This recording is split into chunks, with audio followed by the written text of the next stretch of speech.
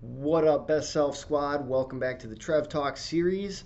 For this one, bear with me. I am just coming off of that 24-hour race, which there'll be a video recap on that down the line, whether it's tomorrow or a couple days, I don't really know, but bear with me. So, this week's topic is continuing along the lines of questions that I was asked by clients, listeners, what have you. And this one stood out because I think it's something that no matter who you are, when you get into whether it's like working on your fitness with a personal trainer or boot camps or gym memberships, whether it's health practices like getting a nutrition course, whether it's mental health, getting into working with a coach on stress reduction, mindfulness, meditation, all of those things. Obviously, YouTube is a great resource. There's plenty of free resources out there, but if you really want to dive deep into it, it's going to take an investment. That's time and money. Working with a coach, setting goals, allocating time towards executing those goals. And so the question that was brought to my attention was, what do you do when someone close to you, so a friend, a family member, something like that, when someone of that caliber who you really do care about and respect as a person in your orbit continues to criticize you for the money you're spending on a coach or a course or whatever? So criticizing the money aspect and criticizing the time aspect of you now allocating so much of your time towards the pursuit of this goal or this new version of yourself that you're diving into. How do you handle that? And just both with the conversation with that person and then also with that generated internal voice that's created through the expression that person has of what you're doing. So this one's pretty to the point. I think the first thing is like you just need to stand firm in your decision to spend your money on what you want to spend your money on. I don't think anyone really has much of the right to question if you're using your extra money to better yourself, whether that is physically, mentally, emotionally, spiritually, financially, what have you.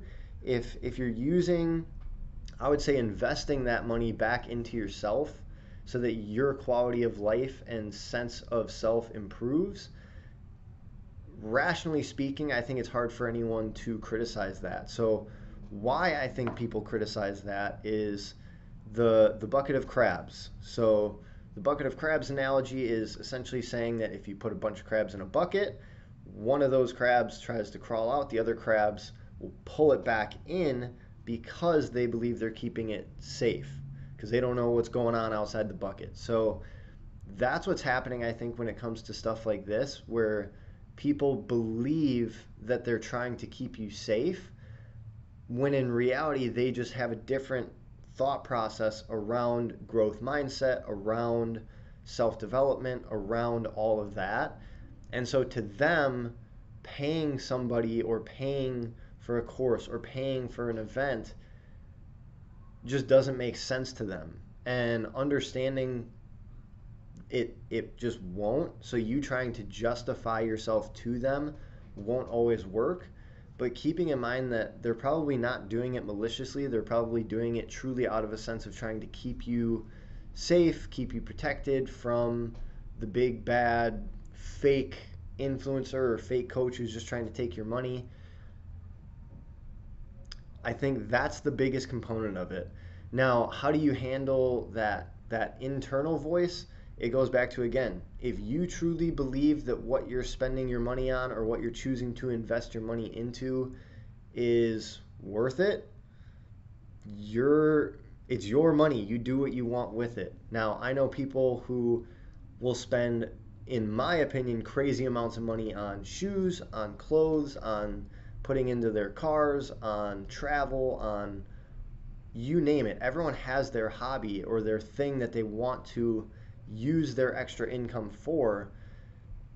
But I think, again, it's hard to say that if you're putting your money back into yourself and your pursuit of your best self and a great life and all that comes with that, as long as you know it's like when people back you up, it's icing on the cake. But as long as you have your cake, I think you're good to go. So I'm going to keep this one nice and short. At the end of the day, there are free resources. So if that internal voice is really telling you, oh, maybe I shouldn't be spending the money on this because I just don't have that much, or it really doesn't feel right, that's one thing. But if you truly believe that what you're spending that money on is good for you, you enjoy it, and it's affording you the lifestyle you want, then it comes down to that mental fortitude and that ability to let those comments kind of slide off of you. And if it's someone who's really close to you and it's really bugging you, then it's just about having that very blunt conversation, navigating it the right way, but just letting them know, hey, I'm an adult. I'm going to spend my money on what I want to spend it on. I believe that this is the right thing for me. And, I love you. I appreciate you. We can agree to disagree on this and still have that love and appreciation and respect for each other. But just letting them know that those comments aren't appreciated, that you hope they discontinue those comments or those criticisms. Setting your boundaries, setting your standards within that relationship, and standing firm in what you believe. So that one is going to be nice and quick, mostly because, again, my mental capacity right now is very low. And again, I'll be doing a video recap about Run Some More 24 with the training leading up to the race, the actual race, like the physical, the mental, the emotional aspects, going over the fundraising part, the recovery, the past couple days after, all of it. So stay tuned for that. Thank you for tuning in, and we will catch you next time.